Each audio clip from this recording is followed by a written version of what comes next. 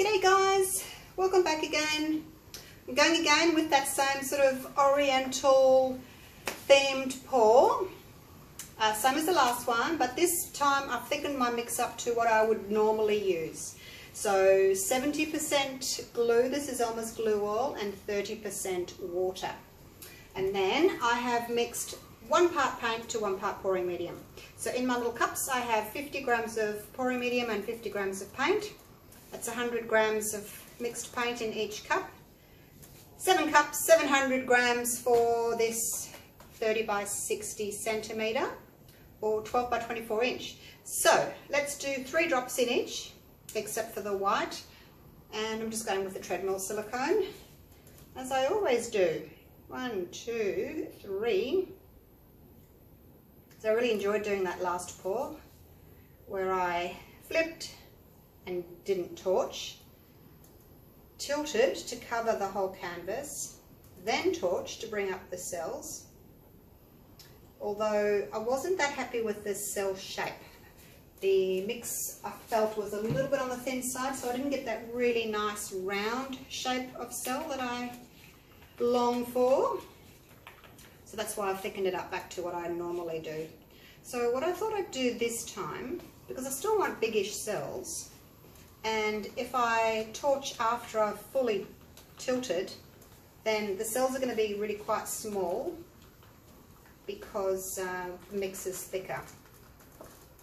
So, do you remember the sandwich pour that I did? I'll show it to you. This is the one where, oh, you won't be able to see the whole thing because it's too long, but that's the one where I tilted to cover and then torched. So you can see how little the cells are because the mix was thicker. They couldn't really get any bigger. So I don't want them that small. So I'm going to tilt a little bit first. I won't cover the whole surface. I'm just going to tilt a little bit and then I'm going to torch. So a bit of both, I guess. We'll see what happens. Okay, so 3 cups again, 3 layers. Put in my navy first. I'm using exactly the same colours as last time. That's my navy. This is my turquoise. It's called Peacock. It's a pale turquoise. And I really like it with the navy blue. And I'm going with the darker blue. This is my mid blue. This is cool blue and cobalt mixed together. Gives me a lovely shade of blue, which I like. And then with the white, so the white is separating the cool colours from the warm colours, because I don't want too much purple. A little bit's okay. Obviously the blue and the red will give me purple, but then the this yellowy colour with the blues give me green, which is okay in small doses, not too much of it. And my lovely red, so happy with this red. I mixed cool red with warm red. And I've got a lovely shade of red, so I'm really happy with that one. And some orange on top of that, because I don't want that dark red next to my navy blue. I don't mind the navy blue next to the orange though, so we'll go again with the navy on top of the orange, because that looks pretty nice.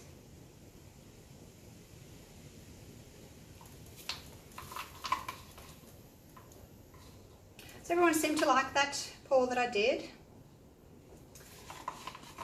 I'm going to call it Oriental because it's got sort of all those Japanesey colours and then the little bubbles of cells and then the pretty flowers. Kind of looks Oriental to me, so that's what I'm calling it. Oriental pour. I don't know whether it's the colours, probably is just the colours. Maybe the design as well, as I said, the cells with the flowers.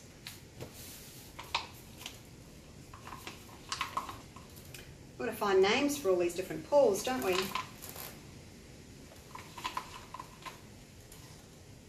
Okay, there we go. Finish off that peacock. Feel free to fast forward if you don't want to see me layering colours.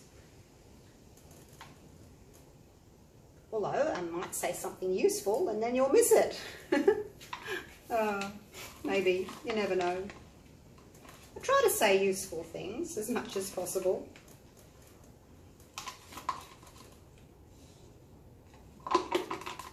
But I am still learning with every pour. Trying different techniques and different pouring mediums. I'm really enjoying the glue and water pouring medium, so I'm not going back to the Floetrol. I'm liking this glue and water too much. And I haven't had any, touch wood, of my white split. Be interesting to see with this white, because this is my thicker mix now. We'll see what happens with the white, if it's going to behave or whether it's going to split and curdle. Let's see what happens. Rightio, yellow again. How are my cups all looking? Hopefully they're all about the same. Even amounts of paint in them all.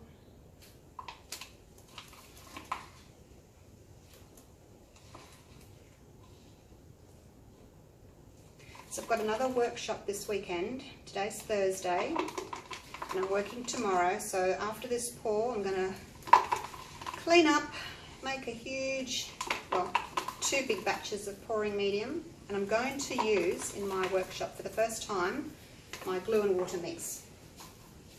Because I've been so happy with it, so I'm going to share it with everybody, and they can make some beautiful pours with the glue and water mix.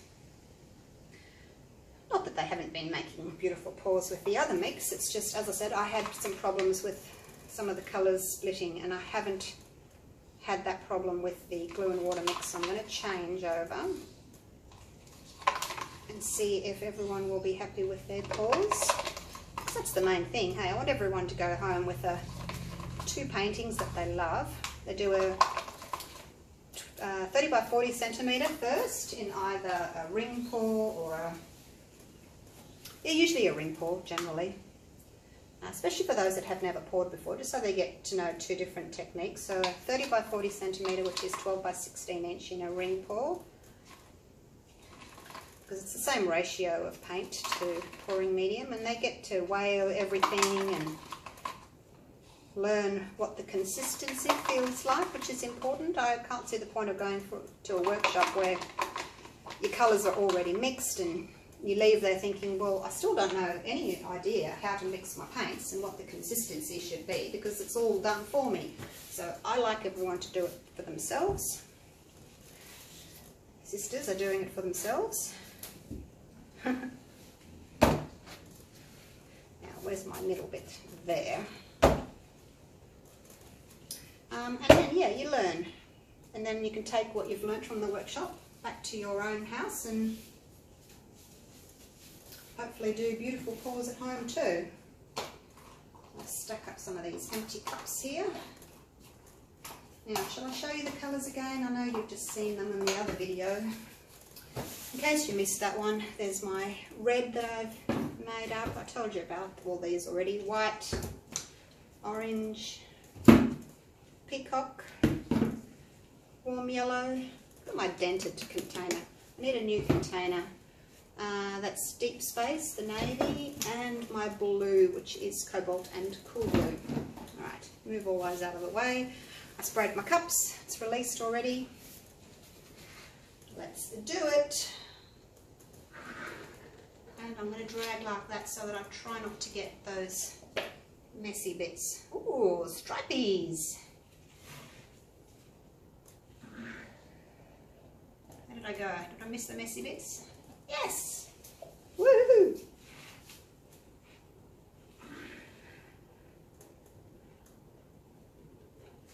Trying hard not to get those messy bits. Alright, pop a bit of paint on the corner. Don't you run away, you cheeky paint. Come back. There we go. Back on there. Cells popping up already. You guys aren't supposed to pop up on your own, you know that. I'm going to put a little bit of this here.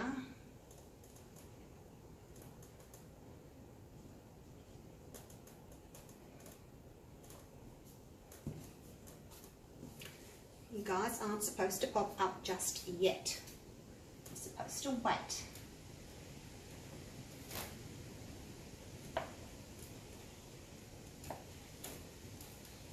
Right.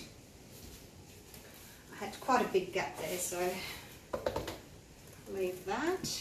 I'm going to pop a little bit on the corner here. Not much left. Coming out really slowly. Out you come, don't be shy. There we go. Pop over the corner. Alright, so those cups are empty. Right. I don't know why I've got cells already. You're not supposed to have cells already. That's alright. Now, normally, as you know, I would now torch, but I'm not going to. Let's see if we can get some of this surface covered. Even if I just get, you know, half covered, I'll be happy with that. I don't want to lose too much off the side, but I do want to fill in those triangles. Let's cover that corner. So you're done. It's darker than the other one, isn't it? The last one.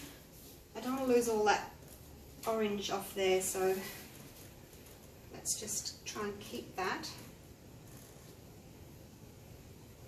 and go off that edge there. Okay, beautiful. So half the canvas covered.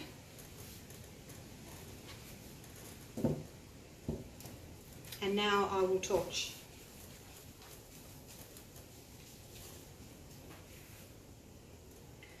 Okay.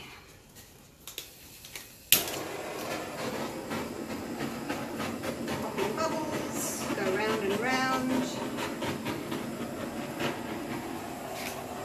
And let's just see what happens. And you can see the shape of the cell. The ones that popped up on their own, they're a much better shape than the ones that popped up from the thinner mix where it was 1.5 to 1. Hopefully you can see the difference.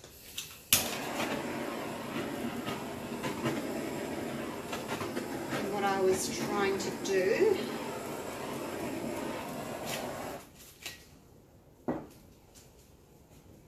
While that's sitting there, I'm just going to fix my side down here. I need a little bit of blue just there, just while we're waiting for those cells to pop up, because I don't need to tilt over this edge again.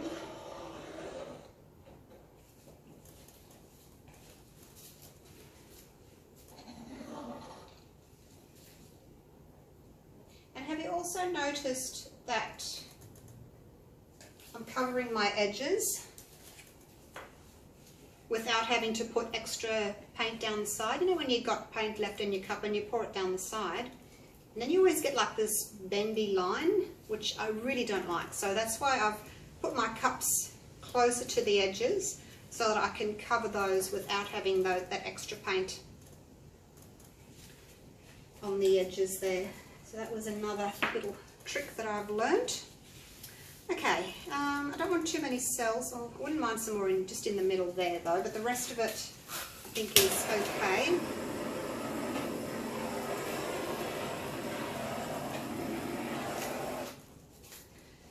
I am going to be balloon dipping into areas that I don't like, which is really great, isn't it? You can, yeah, cover your little mistakes or your caterpillars or your big blobs, so, and then you get a really beautiful result as well. So it's a win-win situation, isn't it? All right, now let's zigzag back and forth.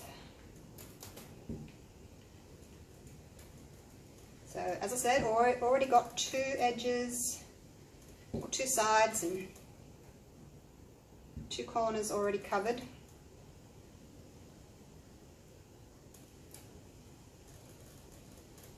Which is great.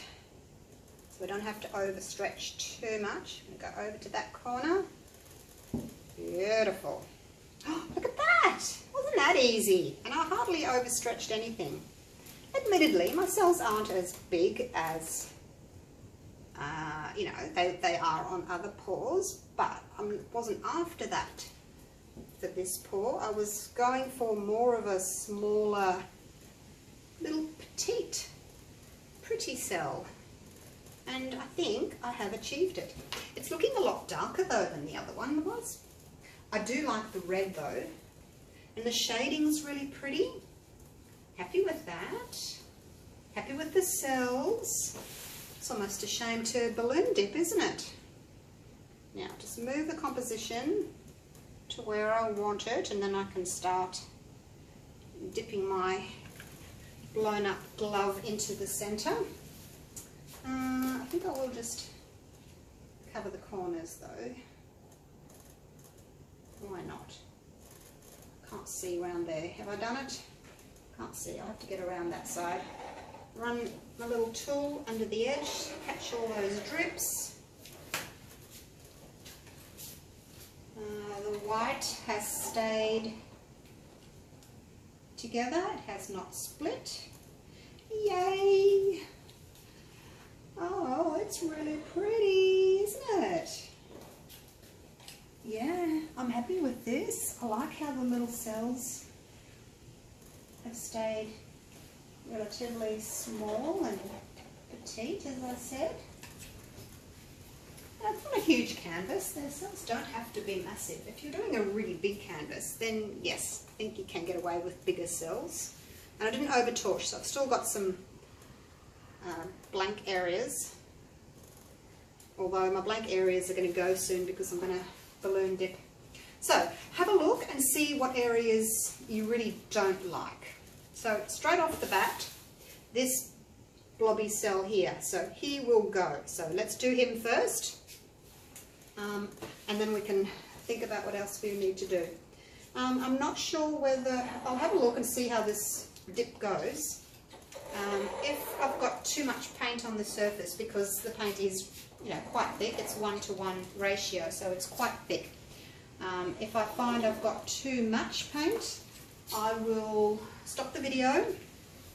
I'll go and sit down with my dogs and have a cuppa and maybe watch a movie, and I'll come back to it.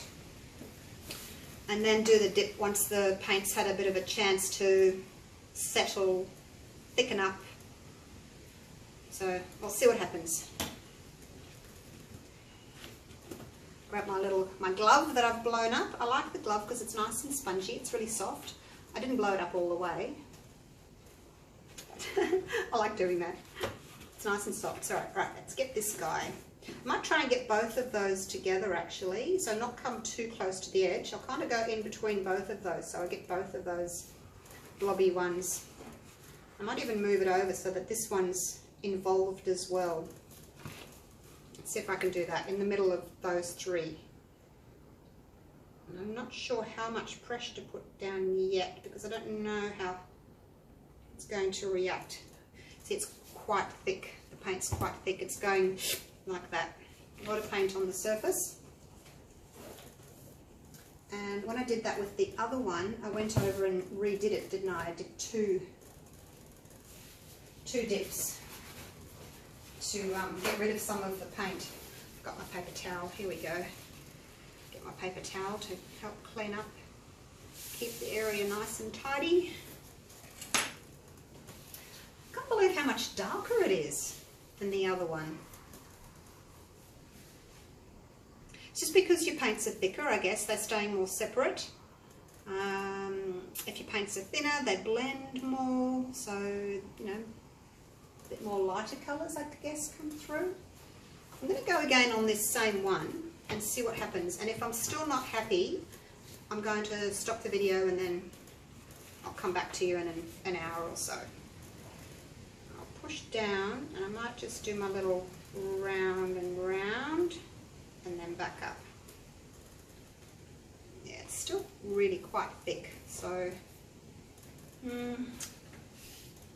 don't know what to do. What about if I just dip it really gently? I wonder how that would go. So I might dip again, but really gently. I can always come back later and re-dip this. It's not a problem. So don't think that, oh, you know, I've done it and that's it. You can always come back.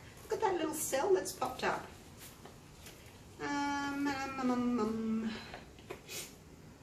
Where else?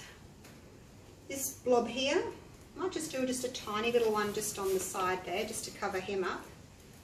Just a really quick little one. Oh, no. See how it's all dripped back on itself? I'm really going to have to wait, I think, until this paint's had a chance to settle. There's a lot of paint on the surface. I guess because it's thicker as well.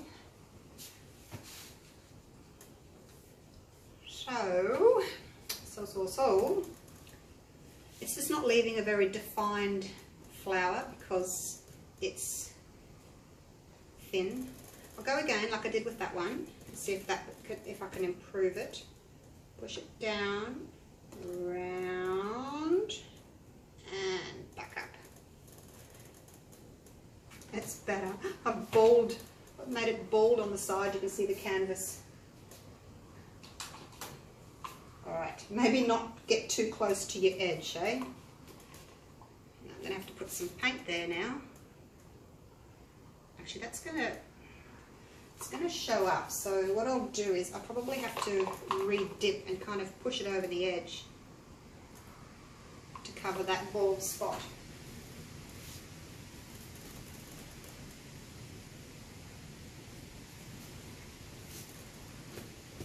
So what do you think? Do you like this one better, or do you like the other one better, the lighter coloured one? This one's got a lot more, certainly got green showing up. The red's more defined, which is nice. The cells are gorgeous. You've got to give it that. They are gorgeous. It's a little bit darker though. Alright, I'm just going to see if I can get some of the paint to come over the edge.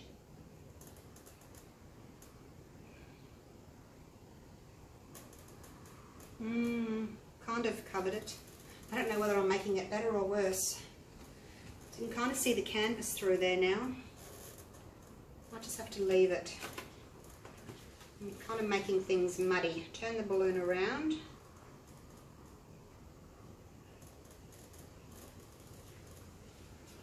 Okay, that one looks better. I'm going to leave it. I'm going to clean up my mess. Let the paint sit for a couple of hours. Might have to actually put some more paint on here where I've got too close to the edge and you can see the canvas come through there. Alright, so I'll stop the video and I'll come back to you shortly. But so far it's looking really pretty, isn't it? Let's take you in for a close-up.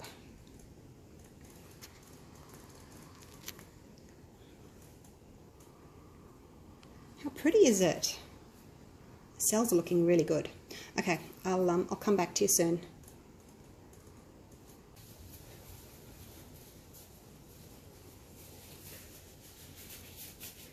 So it's only been about an hour.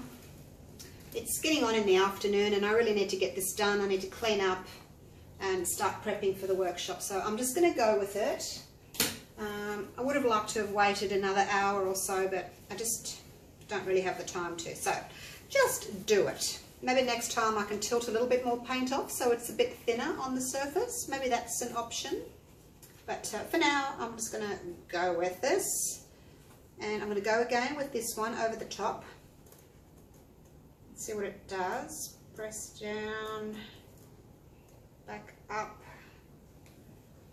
See, the paint's getting a bit thin there now. I probably didn't need to go over that one again. Might not have been such a good idea. I might have to make up some more paint and plop some down there and fill in that little gap there now that I've made it. Or actually, maybe what I can do is when I dip somewhere else, dip back into there with the paint that's on the glove. Maybe that'll help. Yeah, otherwise I'll have to make up more paint. Alright, now where next shall I go? Well, definitely here. That's where I added that extra bit of paint because I had that big triangle of blank canvas. So definitely in there. But I don't want them 3 in a row. So I'm going to go up a bit and maybe incorporate that little caterpillar-y thing there. So let's do that one next. I'm going to push down and I'm going to go around in a circle and up. And I didn't realise, but that knot was touching. Oh, I shouldn't have wiped it, I was going to go there. The knot was touching in there, so it's another thing to think about. So many things to think about, and I forgot to turn my notifications off. Oh dear. Alright, let's get this done. I'm going to turn, I'm going to maybe hold on to the knot, that way I'm not going to dip it into my painting, hey? Right, the other one can be this blob here. He can go.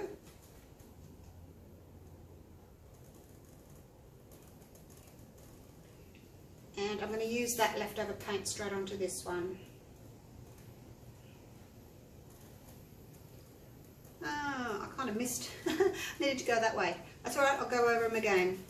Okay, where next? I don't like this corner. It's a bit plain. Nothing much happening there. Bit of a wormy creature there. So let's get rid of that corner. And I'm holding on to the knot so that I don't dip it in to the painting. Now I've got paint on the other end of that, so I'm going to dip straight into this one again and make it a bit bigger. And hopefully cover up.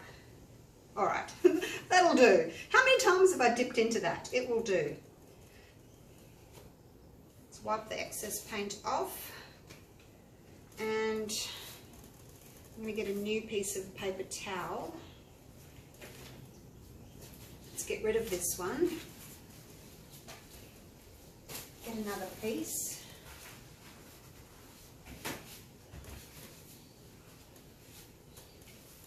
I don't really know if it makes any difference in leaving the paint a bit longer. Not sure. I would have to leave it a good few hours, I think, for it to start drying to see if it made any difference at all. Now this one I have to go over it again because it's also down to the canvas because I've dipped and dipped and dipped. So I'll pick up some paint somewhere else and put it here. I really love that bottom section. I don't really want to touch that at all. If anything, this, maybe this area here where it's going a little bit muddy, and I can kind of incorporate that worm. So I like that corner, or just this area here. I'll try and hang on to that knot again. And I'll pick up that paint and transfer it here. Okay, that's kind of worked.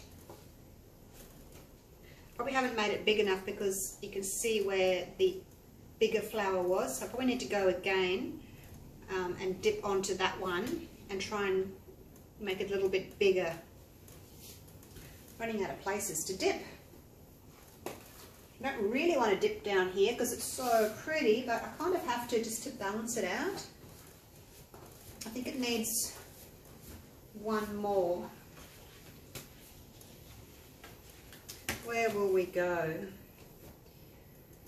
So I've got 1, 2, 3 there, 2, 3 there. Kind of needs one there and one there, but I don't really want to go over that. But oh, this bit here maybe, that's not as attractive, just there. And then maybe in here. So I'm going to pick up some paint here and I'll transfer it over here and see if I can cover that whole big area because that was a big flower. Alright, down we go. Dip, and I'm going to go all the way around, make a little circle with it, and up, and come back straight over here, and go round and... Okay. Yeah, it's better. I haven't incorporated that. I think it's fine. I don't think anyone will even notice that that balloon dip's not perfect. Well, the colours are all blending. I'm sure it'll be fine. Right, so now I probably need, do I need one more? Maybe I can get away with not having one more. I've got a damp cloth over here on the side that I'm wiping my balloon off. Make sure that you've got your paper towel organised and you've got your wet cloth organised. I'll come and have a look at it from this side. I have to climb up my ladder and have a look at it from up here. Just see if it's balanced. It really does need something in this corner, doesn't it?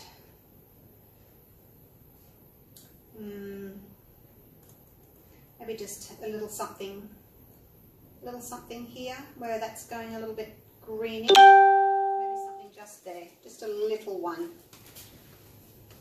Just there to balance that corner, because that corner's got nothing in it. Oh, I don't really want to, but just a tiny one, eh? How's that? Alright, just even it up. And that will do. Okay, loving it. Do you want to show you the other one that I did before this? And you can see which one you prefer. The other one was the Thinner Mix. I'll go and grab it.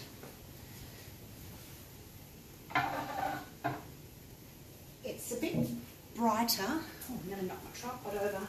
It's a bit brighter because I don't really know why. A little bit lighter in colour, I think. But the cell shape, you have a look at the cells, not the flowers. The cells aren't as good. Can you see the difference? That's the Thinner Mix, 1.5 pouring medium to 1 paint. And 1:1. So that one definitely is more attractive, I find. Just going to put this guy back. Now let me check my sides. Run under with the tool. So I'm really happy with this one. Really happy with it. Love it. They'll make a nice set, actually.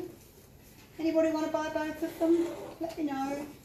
You can just message me, or you can talk to me through one of the pouring groups.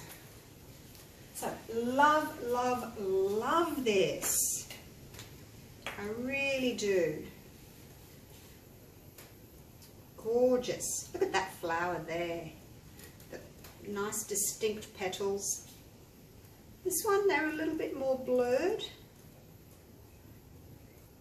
So these are the newer ones, aren't they, that when I left the paint sit for a bit. You can still see that bit of a stripe there where I poured that extra paint on. It kind of looks like it's a continuation of the flowers running through. I don't think it's a bad thing. And this little petal's got a white ring around the edge. It looks like a cell. So, really pretty. Let me take you in for a close-up. I love that red going through the centre. That's what I missed on my previous one. It was a little bit too orange. Like, I didn't really show the red very much. But maybe because I've made this mix thicker, the red's really standing out more. So there it is. Oh, there's that annoying light again. There it is from my side. And I will take you up from the bottom because I think it's a nice way to see the whole section at one time. Alright, so there's the bottom. Got some really pretty cells there, haven't we? Nice rings around them. We'll go up. I'll try and hold the camera still. Nice rings there around those cells. Pretty balloon dips there. And there's that nice red section in the middle. I actually did make up a little bit of extra red for this pour. It was only an extra